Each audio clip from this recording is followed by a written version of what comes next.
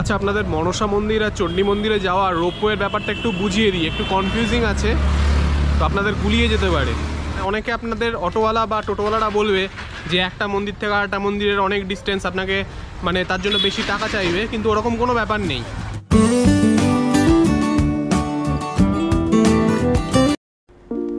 দেবভূমি হরিদ্বার। আপনি দেরাদুন মুসৌরির দিকে যান অথবা চারধাম যাত্রা করুন, আপনার যাত্রা কিন্তু শুরু হবে এখান থেকেই। পাহাড় থেকে সদ্য আগত স্রোতস্বিনী মা গঙ্গা এখানে বড়ই চঞ্চল, অশান্ত। তাঁর সামনে যত বাধাই আসুক না কেন, তিনি তার তীব্র স্রোতে সেই সব বাধা ভাসিয়ে নিয়ে যাওয়ার জন্য অঙ্গীকারবদ্ধ। নমস্কার, ট্রাভেলার সৌরভের নতুন একটা ভিডিওতে আপনাদের সবাইকে স্বাগত জানাই। এর আগের দুটি পর্বে আমি আপনাদের জানিয়েছি আমার কলকাতা থেকে ট্রেনে হরিদ্বার এসে পৌঁছানোর ভয়ঙ্কর অভিজ্ঞতার কথা, আর খোঁজ দিয়েছি বেশ কিছু সস্তা এবং গঙ্গার ধারের হোটেল এবং ধর্মশালার। যদি সেই ভিডিও দুটি এখনও না দেখে থাকেন তাহলে ওপরে আই বাটন আর নিচে ডেসক্রিপশন বক্সের লিঙ্ক থেকে দেখে নিতে পারেন। আজ আমি আপনাদের মিনিমাম খরচে হরিদ্বারের লোকাল সাইটসিং প্লেসেসগুলি ঘুরে দেখাবো। ভিডিওটি দেখতে থাকুন। কোনো রকম গাড়ি অথবা অটো রিজার্ভ না করে কিভাবে আপনারা হরিদ্বার ঘুরে দেখবেন তার সব ইনফরমেশন পেয়ে যাবেন। আজ প্রথমেই আমি আপনাদের নিয়ে যাব মেন হরিদ্বার থেকে মাত্র 3 কিলোমিটার দূরে অবস্থিত মন্দির নগরী কঙ্খলে, যেখানে গেলে আপনারা মাত্র 1/2 কিলোমিটার রেডিয়াসের মধ্যে প্রায় 6খানা মন্দির ঘুরে দেখতে পারবেন। চলুন তাহলে দুগ্গা দুগ্গা বলে আজকে যাত্রা শুরু করি। Good morning from Haridwar. আজ 5 আগস্ট বেরিয়ে পড়েছি হরিদ্বার এক্সপ্লোর করতে। কালকে মানে হোটেলে ঢুকতে ঢুকতে সন্ধে হয়ে গেছিলো, তাই আর বেরোনো হয়নি। কালকে রেস্ট নিয়েই কাটিয়ে দিয়েছি। এখন বাজে সকাল 7:15, আর আমি আজ আমার হরিদ্বারের যাত্রা শুরু করছি কঙ্খল থেকে, কঙ্খল মন্দির থেকে। তো এখানে যাওয়ার জন্য আপনারা অটো বুক করে নিতে পারেন। টোটাল অটো যদি আপনি সারাদিনের জন্য বুক করে নেন, মানে সারাদিনের জন্য বলতে পুরো কঙ্খল ট্রিপটার জন্য, তাহলে মোটামুটি 500 থেকে 700 টাকা মতো ওরা চার্জ করে। কিন্তু এবার যেহেতু আমি একা আছি, আমার পক্ষে তো একটা টোটো বা অটো বুক করা মানে অনেক বেশি পড়ে যাবে। তো সেই জন্য আমি যেটা করছি, আমি এখান থেকে হেঁটে যাচ্ছি, মানে আমার যেখানে আর কি স্টে করছি ওখান থেকে হেঁটে যাচ্ছি শঙ্করাচার্য মার্গ আর কি। সেটা মোটামুটি আমার হোটেল থেকে 10 মিনিট মতো হাঁটা। তারপর ওখান থেকে আমি একটা অটো বা টোটো নেবো, দিয়ে আমি যাব আশ্রম মার্গে। আশ্রম মার্গ থেকে আবার 10-15 মিনিট হাঁটা, পৌঁছে যাব কঙ্খল মন্দিরে।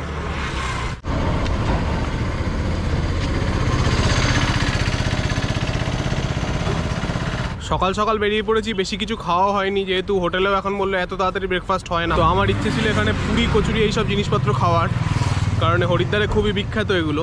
তো দেখি রাস্তায় যদি কোনো দোকান পাই কচুরির তাহলে কিনে খেয়ে নেবো। জাস্ট একটা কেক খেয়ে বেরিয়ে পড়েছি আপাতত।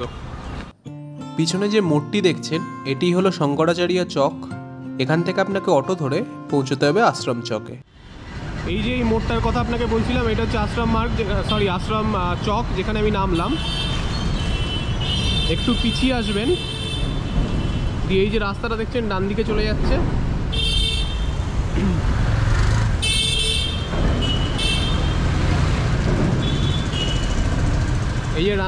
এই যে রাস্তাটা দেখছেন ডান দিকে চলে যাচ্ছে, এদিক দিয়ে গেলেই কিন্তু আপনি পৌঁছে যাবেন। কঙ্খল হচ্ছে এমন একটা জায়গা যেখানে একসাথে প্রচুর মন্দির আছে, মানে একটা ছোট্ট এরিয়াকে কেন্দ্র করে পরপর মন্দির। তো আপনি যদি আমার মতো করে আসেন, আমি যেরকম একটা পার্টিকুলার মন্দির আর কি গুগল ম্যাপে দিয়েছি ওটার লোকেশন দিয়ে ওখানে যাচ্ছি, একটা জায়গাতে পৌঁছলেই আপনি পরপর বাকিগুলো পেয়ে যাবেন। তো আপনি যদি মানে অটো বুক করে আসতে চান, আপনি যদি ফ্যামিলি হন 3-4 জনের, তাহলে অটো বা টোটো বুক করে নিন, কোনো অসুবিধে নেই। একবারে 500 টাকা 700 টাকা নেবে, আপনাকে পুরো ঘুরিয়ে ছেড়ে দেবে। কিন্তু যদি আমার মতো হন বা 2 জন থাকেন, সেক্ষেত্রে আপনি এভাবে ঘুরতে পারেন। ফার্স্টে আপনি আসবেন আপনার হোটেল থেকে শঙ্করাচার্য চক, সেখান থেকে অটো ধরবেন, 20 টাকা নেয় মাথা পিছু। আপনাকে ওরা পৌঁছে দেবে হচ্ছে আশ্রম চক, মোটামুটি 5 থেকে 7 মিনিট মতো লাগবে। তারপর ওখান থেকে হাঁটা, মিনিট 15 হাঁটা, কিন্তু এখান থেকে মিনিট 15 হাঁটার পর পৌঁছে গেছি মন্দিরের কাছে।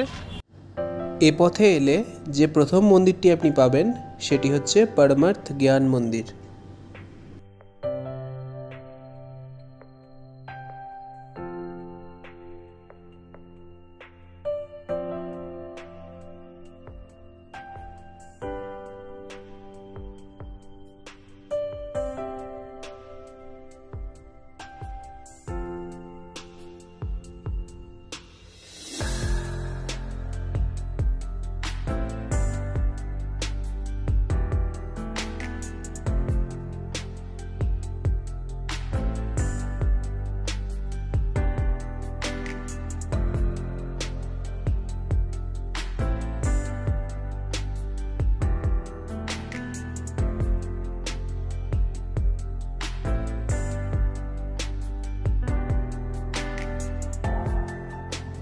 এরপর ওখান থেকে মিনিট 5 হেঁটে আমি পৌঁছে যাই এখানকার সবথেকে বড় এবং বিখ্যাত মন্দির অর্থাৎ দক্ষেশ্বর মহাদেব মন্দিরে।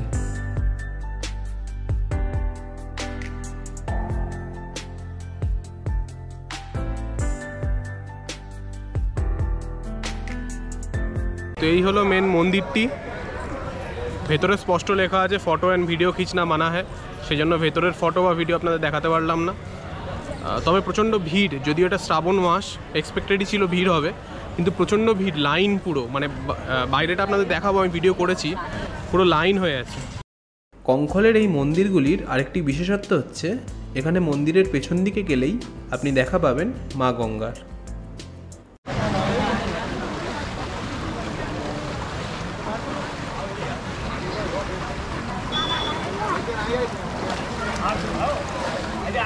যাকে এখানে দেখছি কিন্তু খাবার দোকান টোকান আছে, দেখি যদি কচুরি পাওয়া যায়।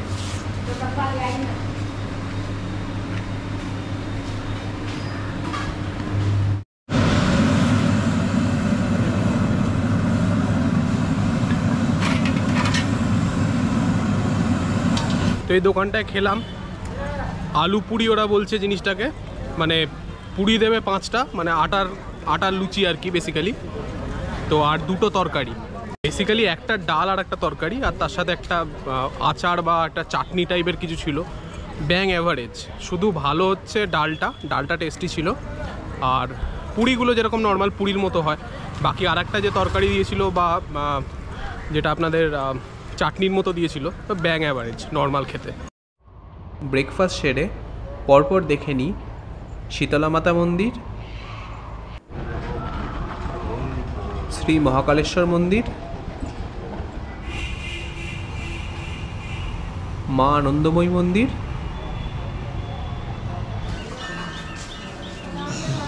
এবং লক্ষ্মীনারায়ণ মন্দির।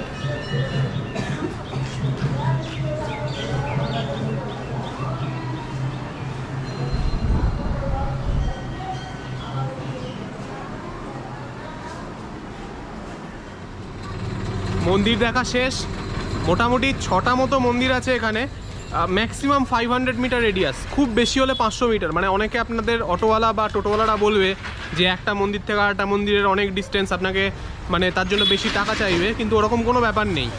আমি তো গেলাম 6টা মন্দিরে, ম্যাক্সিমাম 500 মিটার, মানে সব মিলিয়ে বলছি আমি, পুরো রেডিয়াসটা ম্যাক্সিমাম 500 মিটার হবে। শুধু ওইটুকু আপনাকে আসতে হবে, মানে ফার্স্ট মন্দিরে আসার জন্য আপনাকে ওই আশ্রম চক যেটা বলেছিলাম, যেটা আমি দেখালাম অলরেডি, ওখান থেকে 15 মিনিট মতো হাঁটা, 1 কিলোমিটার মতো। আমি বাড়িয়েই বলছি 15 মিনিট, আপনারা আরও আমার থেকে যদি তাড়াতাড়ি হাঁটেন তাহলে 15 মিনিট হয়তো লাগবে না, বা আমার থেকে আসতে হাঁটলে 15 মিনিটের বেশিও লাগতে পারে। তো ওই মোটামুটি ওরকম টাইম লাগবে। তারপর এখানে বাকিগুলো ঘুরে দেখতে খুবই কাছাকাছি, অসুবিধা হবে না আপনাদের। তো এখান থেকে আমার নেক্সট ডেস্টিনেশন হলো হরকিপৌড়ির কাছে, মানে আপনাদের ওই যেখান থেকে মনসা পাহাড় আর চণ্ডী পাহাড়ের রোপওয়েটা পাওয়া যায়, মানে রোপওয়ে স্টেশন যেটা বেসিক্যালি। তো মেন যে মন্দির এরিয়া, সেখান থেকে একটু আগে এগিয়ে যাচ্ছি, কারণ মেন মন্দির এরিয়া থেকে অটোতে উঠলে হয়তো বেশি ভাড়া চাইতে পারে। দেখা যাক, আমি শিওর না। আমি একজনকে জিজ্ঞেস করলাম, তিনি বললেন যে হরকিপৌড়ি অবধি অটো যায় এখান থেকে, এবার দেখা যাক রানিং অটো কি পাওয়া যায়। তো এখান থেকে একটা টোটো ধরে নিলাম, রানিং টোটো, 20 টাকা মতো নেবে, হরকিপৌড়িতে নামিয়ে দেবে। তাহলে ভেবে দেখুন, এই কঙ্খল মন্দির দেখাবে বলে 700-800 টাকা নেয় অটোওয়ালারা, সেখানে আমি মাত্র 40 টাকা দিয়ে ঘুরে নিলাম কঙ্খলের 6টি মন্দির। আমার এর পরের গন্তব্য ছিল মনসা দেবী আর চণ্ডী দেবী টেম্পল, তাই চলে আসি রোপওয়ে স্টেশনে। এখানে টোটাল 414 টাকার টিকিট কাটতে হয়। এই 414 টাকার টিকিট কাটলে তাতে সব কিছু ইনক্লুডেড থাকে। আপনারা কিন্তু 324 টাকার টিকিটটা কেটে ফেলবেন না ভুল করে, এটা কিন্তু একটু কনফিউজিং আছে, কারণ ওখানে লেখা থাকে কম্বাইন্ড টিকিট 324 টাকা, তাই সবাই ভাবে এই টিকিটটি কাটলেই হয়ে যায়, কিন্তু সেটা ঠিক নয়। আচ্ছা, আপনাদের মনসা মন্দির আর চণ্ডী মন্দিরে যাওয়া রোপওয়ের ব্যাপারটা একটু বুঝিয়ে দিই, একটু কনফিউজিং আছে, তো আপনাদের গুলিয়ে যেতে পারে। তো দেখবেন কম্বাইন্ড টিকিট যেটা, সেটা 324 টাকা লেখা আছে। তো ওই কম্বাইন্ড টিকিটে কিন্তু ইনক্লুডেড শুধু রোপওয়েটা, মানে আপনি চণ্ডী দেবী রোপওয়েতে করে উঠবেন এবং নামবেন, আর মনসা দেবীও তাই, রোপওয়েতে উঠবেন এবং নামবেন। মানে টোটাল 4 বার আপনি যে রোপওয়েতে চড়বেন, সেটার ভাড়াটা হচ্ছে ওই 324 টাকা। কিন্তু আপনাকে তো আপনি মনসা মন্দির থেকে নামলেন রোপওয়ে করে, তারপর তো আপনাকে চণ্ডী মন্দিরের যেখান থেকে রোপওয়েটা ছাড়ছে সেই অবধি তো আপনাকে যেতে হবে, সেটা প্রায় 3-4 কিলোমিটার মতো রাস্তা। তো সেটার জন্য ওদের একটা অপশান আছে সেটা হলো নিচেই দেখবেন ট্রান্সপোর্টেশন বলে একটা জিনিস লেখা আছে 90 টাকা, ট্রান্সপোর্টেশন বা ট্রান্সপোর্ট এরকম কিছু একটা লেখা আছে 90 টাকা। তো আপনি যদি 324 টাকার সাথে এই 90 টাকাটা দিয়ে দেন, মানে টোটাল 414 টাকার টিকিট কেনেন, তাহলে কিন্তু সব কিছু ইনক্লুডেড হয়ে যাবে। মানে আপনি 4 বার রোপওয়েতে করে ওঠানামা করবেন, প্লাস মনসা মন্দির দেখে নিয়ে, রোপওয়েতে দেখে নিয়ে, তারপর ওখান থেকে আপনি ওদের বাস বা গাড়ি ওদের যাই থাকুক, যখন যেটা থাকবে আর কি, তো ওদের সেই অ্যারেঞ্জমেন্ট, ওদের ট্রান্সপোর্টেশনেই আপনি মনসা মন্দির থেকে চণ্ডী মন্দির অবধি যেতে পারবেন। তো আপনারা এই ভুলটা করবেন না। অনেকেই এই ভুলটা করছিল, আমার সামনে একজন করলো, তাকে বলে দেওয়া হলো বলে, সে মানে সিকিউরিটি যিনি ছিলেন তিনি ভালো লোক, তিনি বলে দিলেন বলে সুবিধা হলো। তো ওই সেম জিনিসটা করছিল, ওই 324 টাকা বলছিল যে 324 টাকায় তো অল ইনক্লুডেড, মানে আমার সব কিছু হয়ে যাবে, দুটো মন্দিরই ঘোরা হয়ে যাবে। কিন্তু ব্যাপারটা হচ্ছে একটা মন্দির থেকে তো আরেকটা মন্দিরে যেতে হবে, সেটা তো আর রোপওয়ে যাবে না, ওই 3-4 কিলোমিটার তো আপনাকে বাই রোড যেতে হবে না, তো সেটা আপনাকে নিজেদের অ্যারেঞ্জ করতে হতো, সেটা ওরা করে দিচ্ছে, তার জন্য 90 টাকা লাগছে। তো টোটাল 414 টাকার টিকিট, এটাতে সব ইনক্লুডেড আপনার। আশা করছি আপনাদের পুরোটাই বোঝাতে পারলাম। চলুন তাহলে এবার রোপওয়েতে উঠে পড়ি। ডেস্টিনেশন মনসা মন্দির।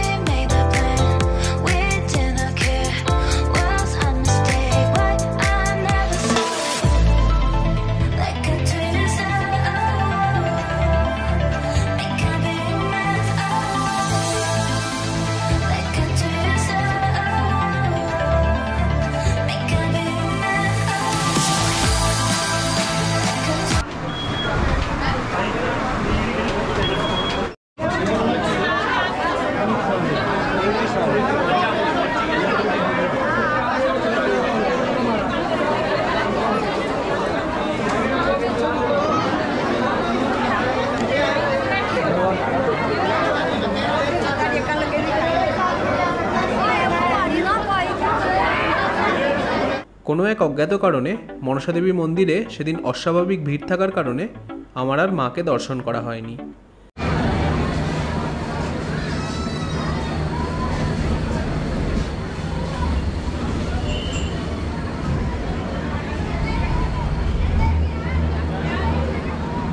কিছুটা নিরাশ হই, ফেরার রোপওয়ে ধরি।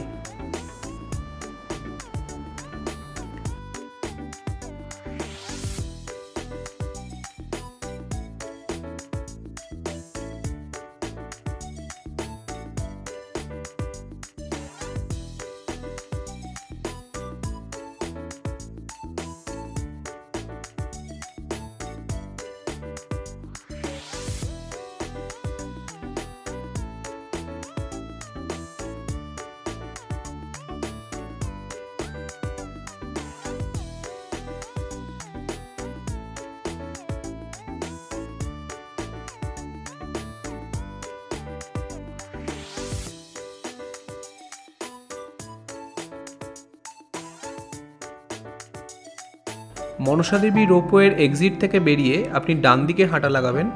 কিছুটা গেলেই এই সাইনবোর্ডের ডিরেকশনটি আপনার চোখে পড়বে।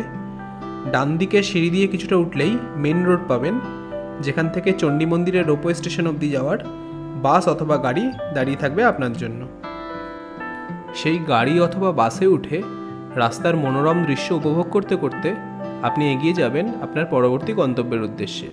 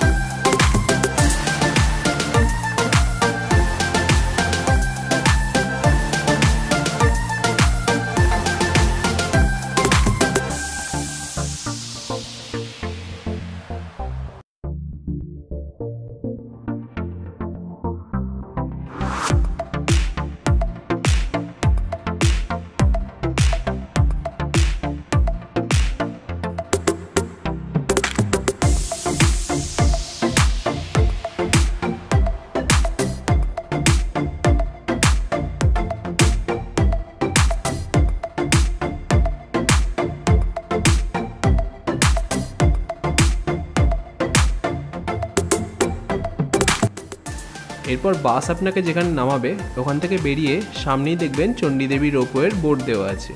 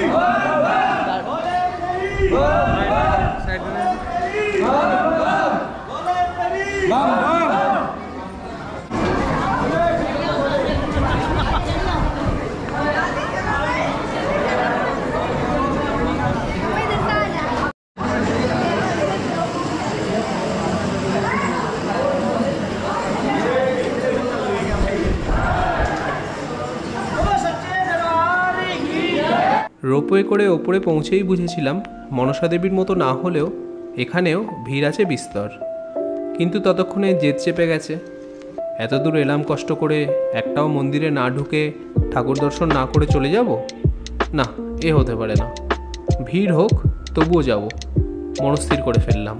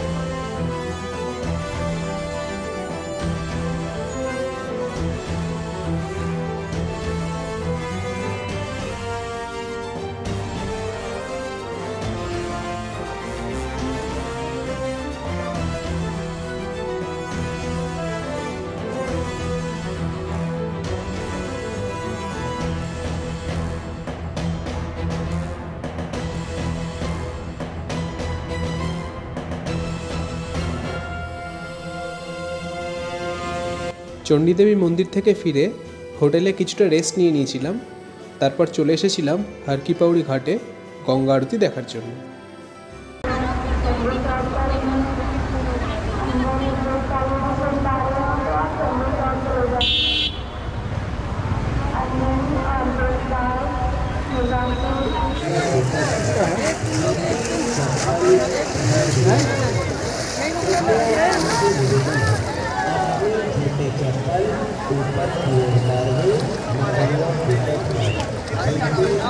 আগস্ট মাসে গঙ্গা আরতি শুরু হয় মোটামুটি 7টা থেকে 7টা 15-র মধ্যে।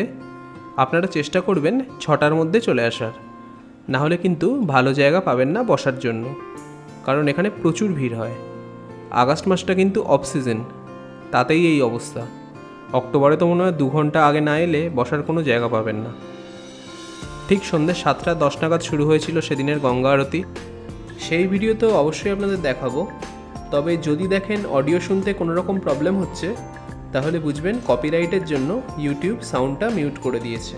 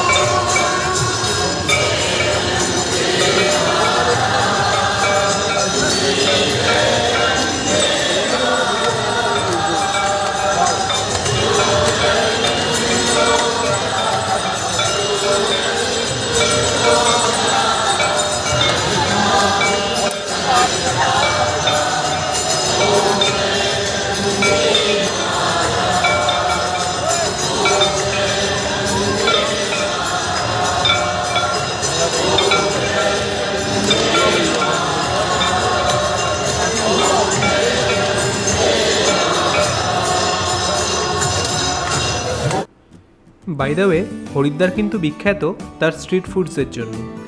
গঙ্গা আরতি দেখে ফেরার সময় আপনারা এগুলি চেখে দেখতেই পারেন।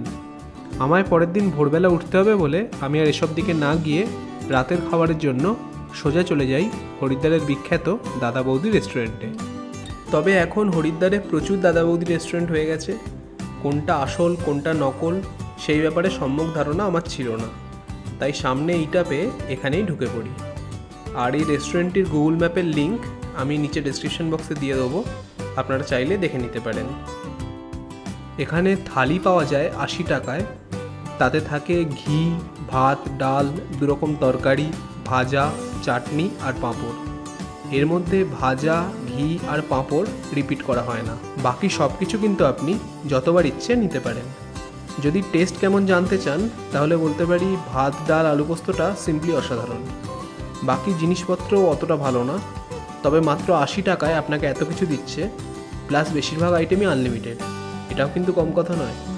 সেদিন ভরপেট খেয়ে হোটেলে ফিরে একটা লম্বা ঘুম দিয়ে নিই, কারণ পরদিন ঋষিকেশ যাত্রা যে।